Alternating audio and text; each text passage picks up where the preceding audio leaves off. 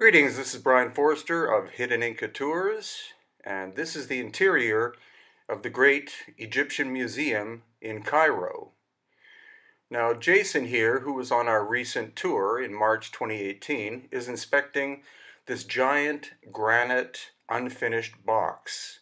And what's amazing about this is we'll see obvious signs of lost ancient high technology, like that saw mark you see in the center of the video.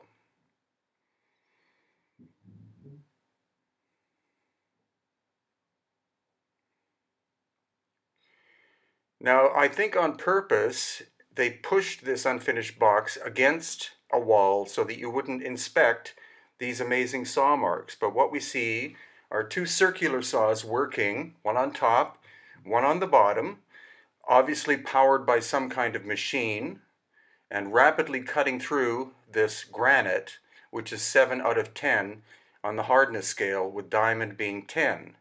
You can see that the top saw started to veer off course, cutting into the main part of the block, and then it wound up snapping half of the lid off. The lid was going to be from the same piece of stone, from the bottom, to be placed on the top.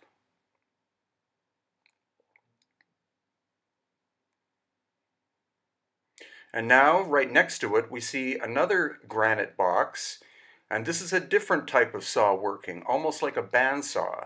Again, clearly working at high speed, and in terms of modern technology, that would require diamonds, a diamond-encrusted blade. Such a thing did not exist during dynastic times, so we have to consider the idea that these saw marks are from a much older civilization that had lost ancient high technology. Here again, the multiple saw marks.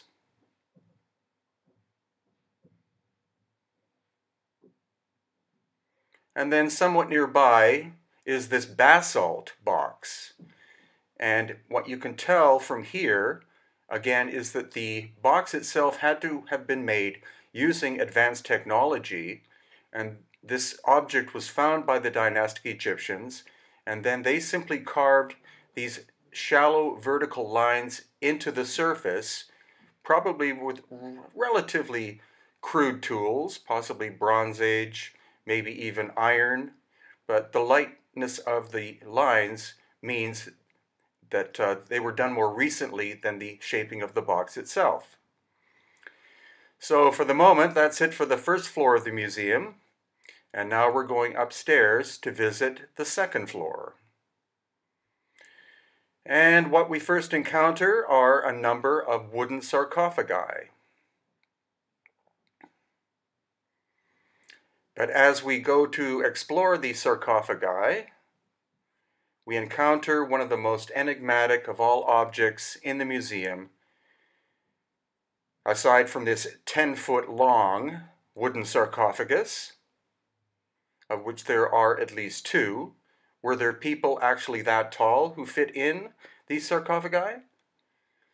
But what we encounter is the amazing so-called schist disc, and we'll go more into detail with that after we observe another one or two of the massive sarcophagi made out of wood from the dynastic period.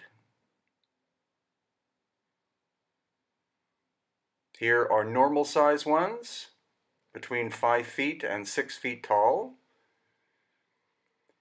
And then this huge one, which is 10 to 12 feet tall. Is it simply a symbolic sarcophagus?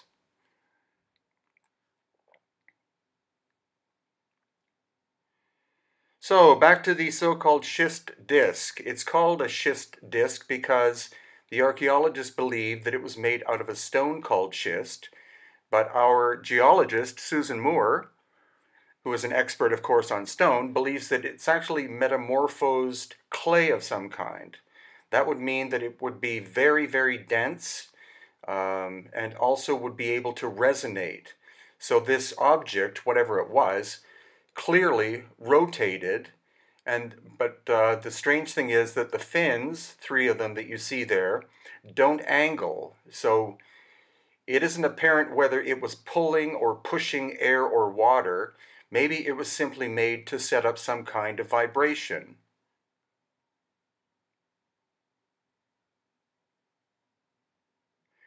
So when we look at the profile here, unfortunately it was found broken and very badly repaired. But again, you can see it's a very complex piece of work. And it was found along in a cache with 30,000 to 40,000 turned very hard stone bowls and plates that could only have been made using lathes of some kind. And even the labels on these objects state that they're likely from the pre-dynastic or archaic period.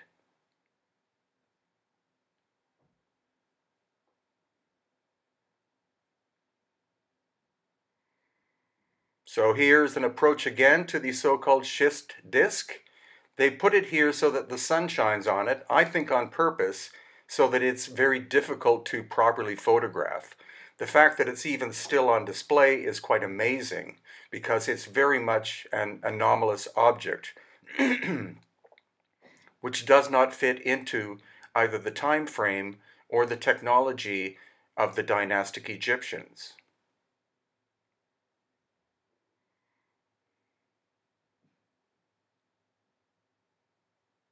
And here are some of the turned objects.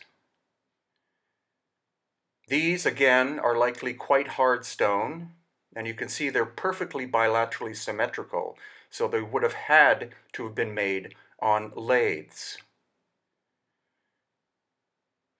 Since the archaeologists are stating that these are from the archaic period, that means that they were constructed prior to the invention of the potter's wheel.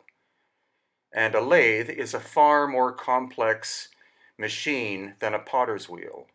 These could have been partially made on a lathe and then partially hand done because of the strange spouts that project off.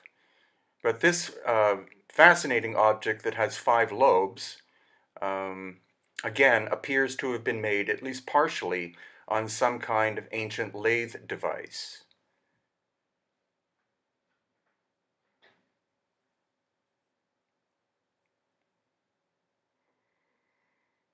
And these are very hard granite, syenite, and diorite bowls and other vessels that could only have been made, again, on a lathe of some kind.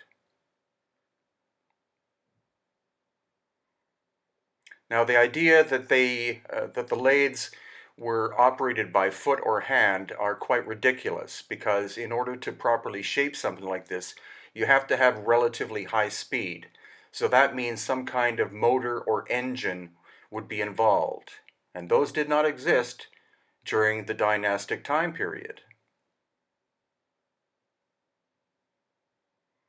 And once again, many more of these objects. There are approximately 50 on display, but again, the cache that was found at Saqqara, the number of objects found was between 30,000 and 40,000. Many of them were found damaged or broken, and others unfinished.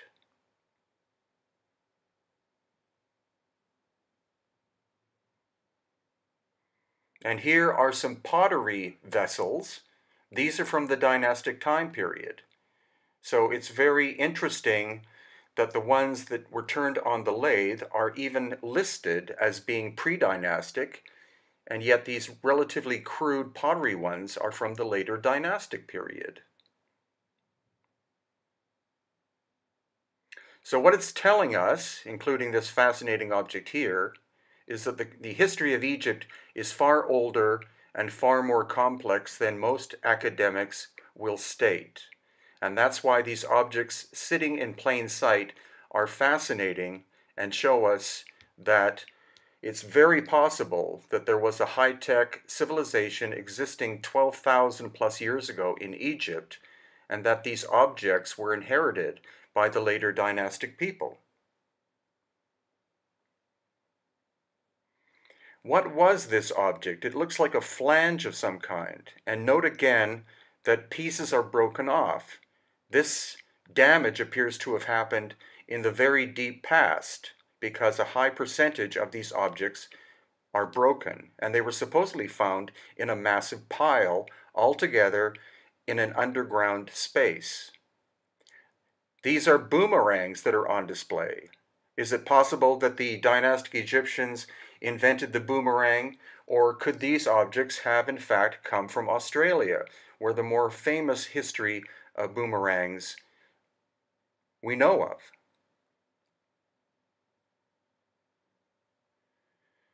And then this very strange object. It's apparently made out of very hard granite once again, and the tool marks that we see where these circles are appear to be machine marks.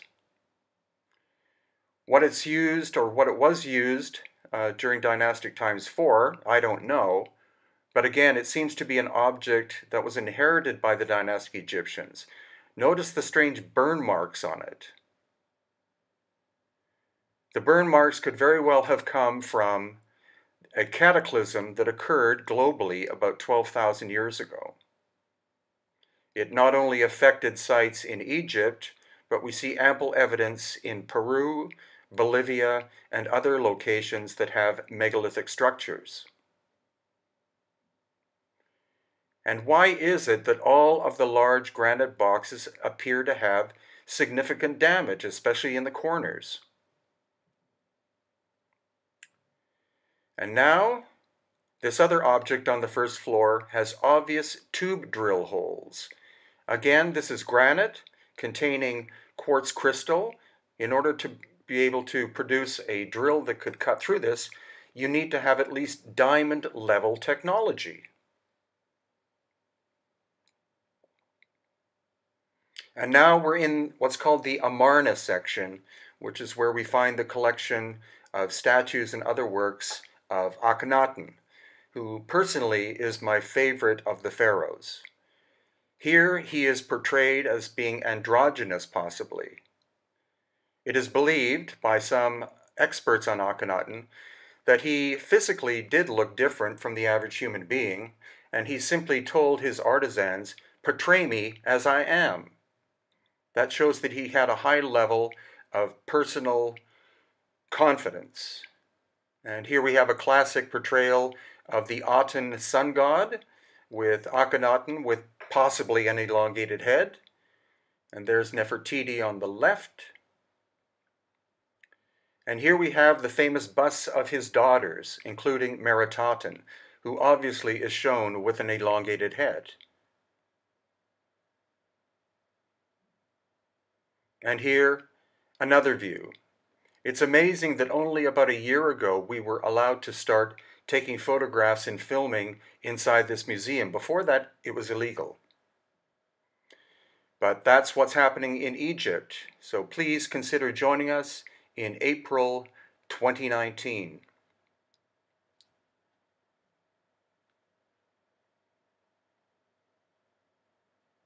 So these are related books of mine at Amazon.com.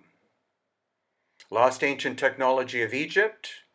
I'm going to be producing volume 2 soon of this book. Then Aftershock, the Ancient Cataclysm that Erased Human History. This is all about the ancient cataclysm 12,000 years ago. And The Enigma of Cranial Deformation by David Hatcher Childress and myself. And Akhenaten, the Heretic Pharaoh.